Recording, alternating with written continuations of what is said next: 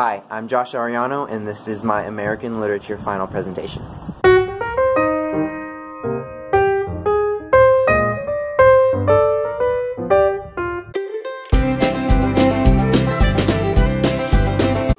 Jessica. Hey Josh. So, you've read Good Country People, right, by Flannery O'Connor? I have. So, I really like that story, and I think it has a lot to say about the identity of, like, southern United States.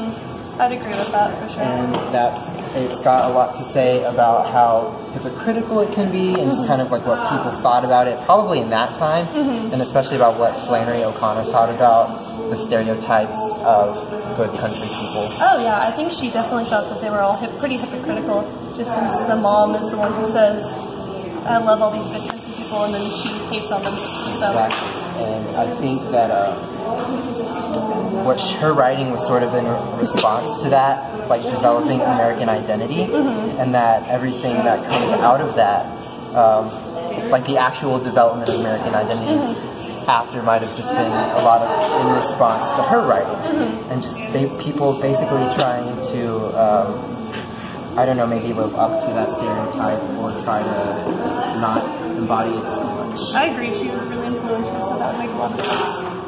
Thank you. You're welcome.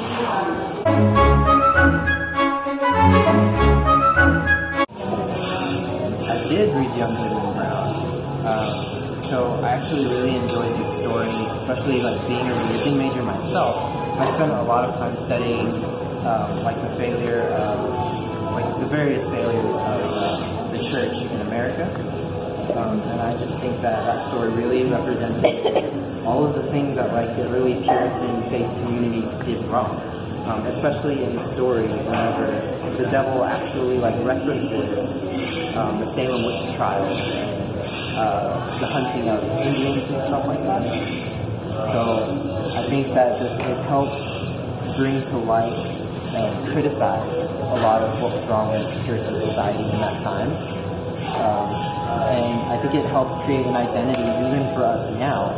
That's kind of the stuff that we're trying to avoid, and and just try to not be that kind of society where the faith is kind of just based entirely on other people.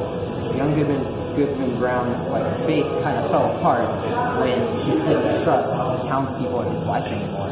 So it's kind of like, what does that say about your faith? What does that say about the faith of the greater Puritan community when their faith was based on just show, kind of like what is in the front, as opposed to what's below the surface? Was it like a criticism or a moral warning? I think it was both. There was, I think, a warning of the church during his time, I'm sure, and just a criticism of the society and of that really dark point in history, like to this day it persists as a statement. And in that way, I think it also serves as a warning to try and avoid that similar kind of. Well, that officially ends my presentation, but please keep watching and see some of my other attempts at discussing American literature with my coworkers.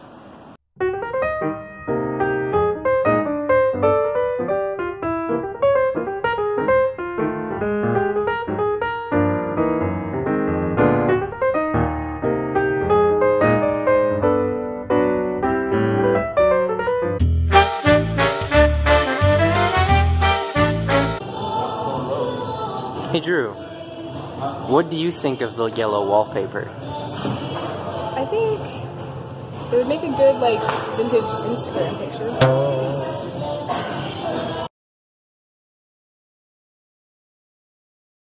Hey Ben, so what is your opinion on the yellow wallpaper? The wallpaper's white.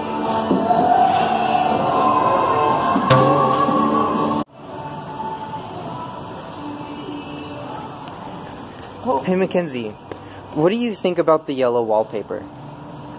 I prefer paint. Hey Jessica. Hey. What do you think about the yellow wallpaper? It's really depressing.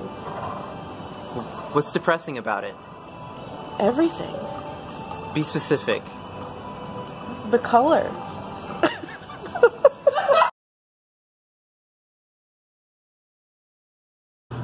Hey Alexa, can you recite Martin Luther King's I Have a Dream speech? Sorry, I don't know that one.